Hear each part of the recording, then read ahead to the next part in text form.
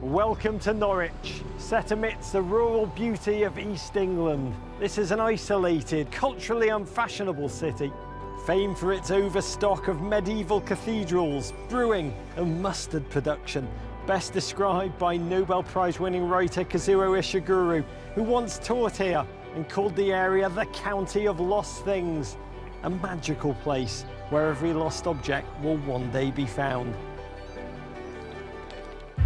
The same could be said of Norwich City, that lovable yo-yo team who've bounced in and out of the Premier League without ever truly establishing themselves. Yet over the past season, they've been refashioned by a young German manager, Daniel Farke, who's remade the culture of the club, blending a European tactical rigour with a young British optimism, and achieved the impossible, not only gaining promotion to the Premier League, but making this team and the city somehow appear like a hipster's bastion. Norwich has almost become cool.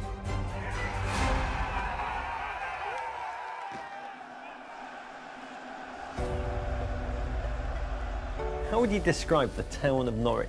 Well, the city of Norwich. We're very proud of it being a city. It's fantastically welcoming, it's beautiful, it's engaging, and it's vibrant as well. Around 250,000 people reside in Norwich, but actually the actual county itself is one of the biggest in England. It's a relatively kind of closed-off area. To be brutally honest, the only thing going on half the time is the football club.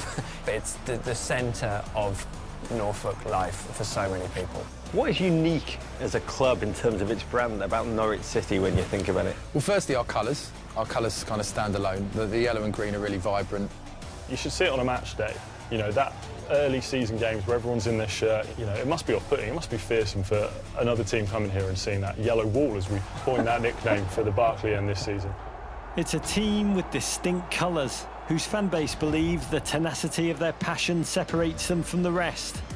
But it's also a club that, despite being founded way back in 1902, has just 2 major trophies to its name. Cynics would say there's not a lot else that comes to mind in that 117-year history. We've had a couple of highlights. I mean, I wasn't around for one of the most famous, the 59 Cup run. We claimed a couple of big scalps there, but 92, 93, it was a really famous time, and some of our greatest city legends played during that period. When the Premier League was started, Norwich were one of the founding clubs. They had a season that dreams are almost made of. A lot of people outside Norfolk probably wonder why they still go on about it, but they didn't have a big budget. They started the first Premier League season favourites for relegation, and then they finished 3rd. That 3rd place finish qualified Norwich for the UEFA Cup, the European precursor to the Europa League, setting up a fairy tale run that still resonates emotionally on these streets. I remember everyone in the country rooting for Norwich. Everyone else had gone out of Europe by that point. It was only Norwich, and everyone wanted them to do well. Norwich's still beloved UEFA Cup run hit its peak in the 2nd round when the Canaries met German powerhouse Bayern Munich. I don't think you could ever quite believe it. Jeremy Goss's volley, it's been recreated on T-shirts, on YouTube channels, and then, you know, as that 2nd goal went in, it was incredible. Up and down the land, take your hats off to Norwich City. The club's magnificent 2-1 win in Munich has been described as the pinnacle of Norwich City's history. 2 weeks later, Norwich drew with Bayern at Carrow Road and advanced on aggregate, only to be knocked out by Inter Milan in the next round. When you think of Norwich's modern history, there's a lot of promotion, there's a lot of relegation. When that cycle happens at Norwich, a club that have been relegated 4 times in the Premier League era, which is a record, does it hurt as much? No, it always hurts. Whenever you're relegated, it always hurts, but you would probably say that this is probably one of the most exciting clubs to watch. It's never boring, you know, never really mid-table. It's always fighting for something, whether it's going up or coming down. So, you know, as a fan, I think you've got your money's worth over the last 10 years. Darren Huckabee has levelled it for Norwich City. The Canaries have come from behind again. Sheer delight. Last relegation, 2016, club didn't invest properly upon promotion, then tried to throw money desperately at the problem in January. You went down, but you went down singing. There was really defiance on the pitch, and the fans sang about relegation. They said, Ipswich Town, we're coming for you. Norwich City fans always almost at their best when all hope is lost. You gave me goosebumps there, actually reliving that. The last 10 minutes of that was absolutely mind-blowing.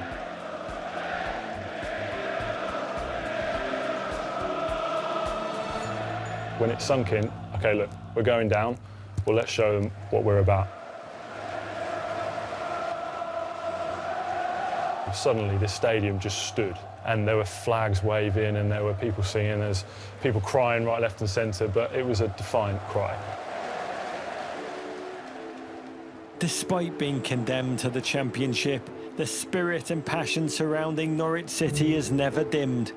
And that's thanks in part to a celebrity chef turned club owner. What is Delia Smith? She is a culinary goddess and incredibly popular and well-liked. Everyone else who's done it since is because Delia did it first. She's the queen of cookery, OK, and is probably almost akin to royal family in England. She is so iconic. Bet you didn't know that she cooked the cake, or baked the cake, that is on the front cover of the Rolling Stones album Let It Bleed. There you go. How about that? That's Delia Smith for you. I don't know if you captured that on camera, but my mind is blown. Holding the sieve up nice and high, this flour has also got a teaspoonful of baking powder in with it. As one of the first celebrity chefs in British popular culture, how did you fall in love then with Norwich City? Well, I married a Norwich City supporter. Michael Wynne-Jones? Yeah. I liked football anyway before that. And when Michael's father died, I took over his season ticket and didn't look back. And then back in 1996, yeah, you two stepped in and became majority shareholders in the club. That's right, yes. Financially, it was collapsing. We watched all our best players being sold. It just got worse and worse. And we were all hoping somebody would take it over. We got invited by the chairman at the time out for supper, and he said, is there any chance that you and Michael would invest in the club? For £500,000, you could have a seat on the board. So we immediately said, we'll give you £1 million for 2 seats on the board. It's one of the most expensive dinners in history. Yeah. Somebody said, what's the most expensive thing you ever bought? I said, a football club. What does Norwich City provide in your life that you were missing? At the root, football is a very beautiful game. And also, I have quite deep feelings about what football does for the community. In fact, football is community. What's wrong with the world at the moment is human beings aren't connected. Football connects human beings together. They suffer together, they have joy together, and they're one. At its best, football makes fans feel alive, as Smith herself once proved in a now notorious half-time hype speech to fans. At a home game against Manchester City, you took the mic, you famously gave your rally cry. We need a 12th man here. Where are you? Where are you? You took a lot of flack for that, but when I watched it, I loved it. To me, a lot of people did. To me, it's the wonder of football. It really is. And I thought, I watched you and I saw the joy of fandom. Yeah. And I saw someone, Norwich City, almost had empowered you to just let loose all of that emotion. I mean, it was very spontaneous. It wasn't planned. I forgot Sky was there. You forgot the global broadcast. Yes. It's an easy mistake to make. Let's be having you! Come on! I want to be candid, because ultimately, when you're feeling dark in life, you watch that film, it's impossible not to feel lifted. It's won me a lot of friends everywhere in football, I have to tell you. Mm-hmm.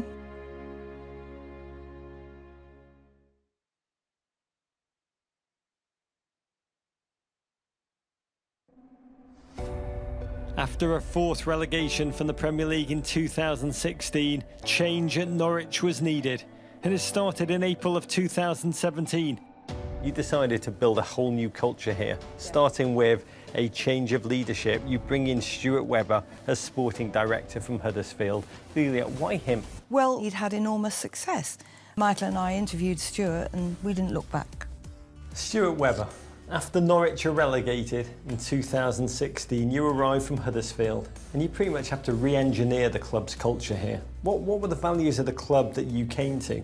It's obviously been a difficult sort of time and a difficult period for the club, and probably by their own admission, you know, they would say they lost their way and they lost what the clear sort of direction and what the club should sort of stand for. You know, we don't have massive financial opportunities, so if you don't have money, you've got to work harder and you've got to be more creative and you've got to take more risks.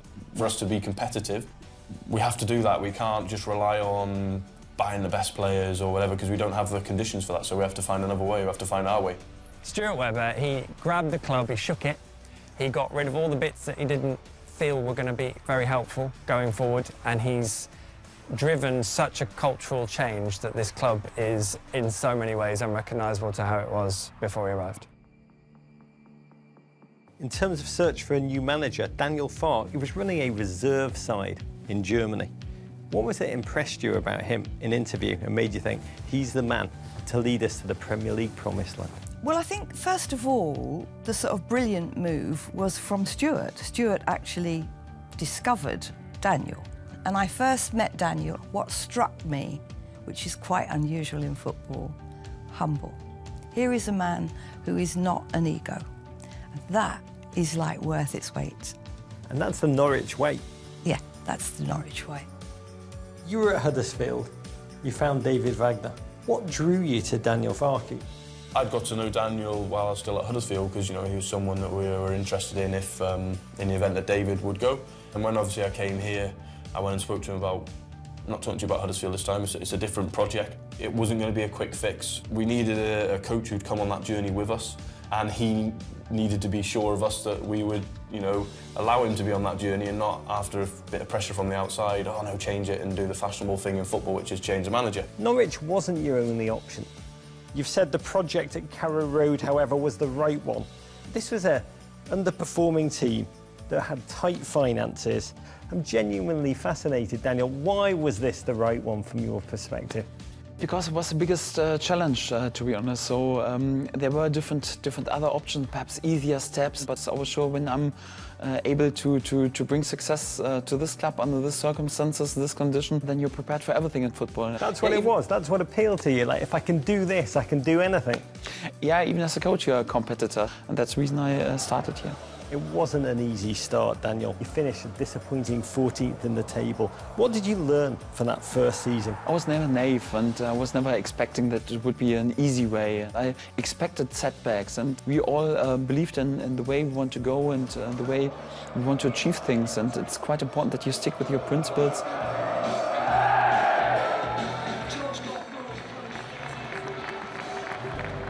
The board deserve a lot of respect for keeping faith in Farke's vision, because a lot of other clubs might have had that hook ready.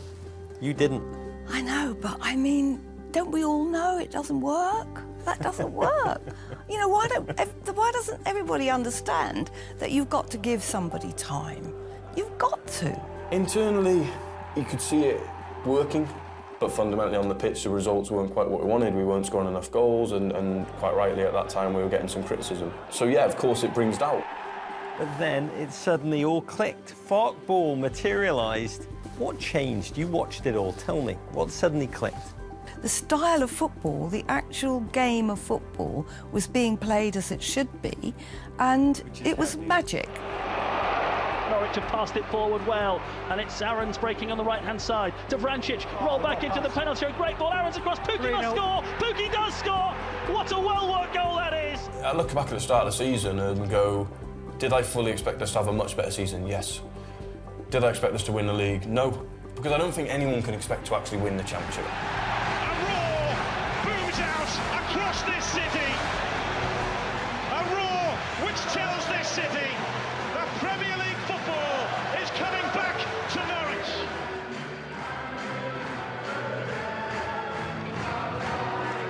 What is Farke life? Explain, because it's not just football, it's a worldview almost. Have you heard the Blur song called Park Life? I live that song. So, well, that's what we sing.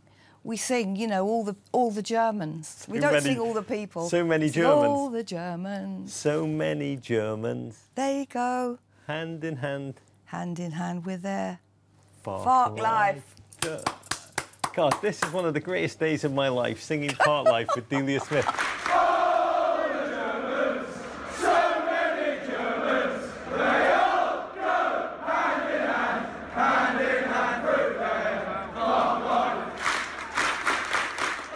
had some great days with this team. You've had some dark days with this team. You've got moments of wonder for this community. Yeah. When you sing that song and you love it, what do you feel inside? Can you put that into words for me? You just said the word, wonder.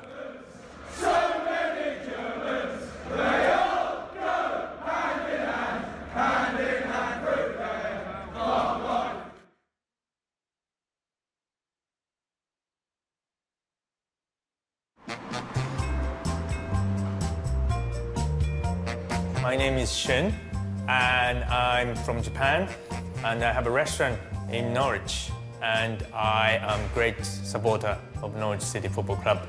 You have a baby, a Yes. beautiful baby, April the 23rd, baby Kirikou. Yes. You're looking for a middle name, as you do. You wanted something that encapsulates the whole Norwich worldview. Exactly. And then I asked my wife, Michael, and she came up with Fog Life. Micah, this was your idea? Yeah, yeah. Go on. Oh, inclusivity. Yeah. Togetherness. Yeah. Love. Yeah. What could be more Norwich than that? I don't know. Only him, Fog Life.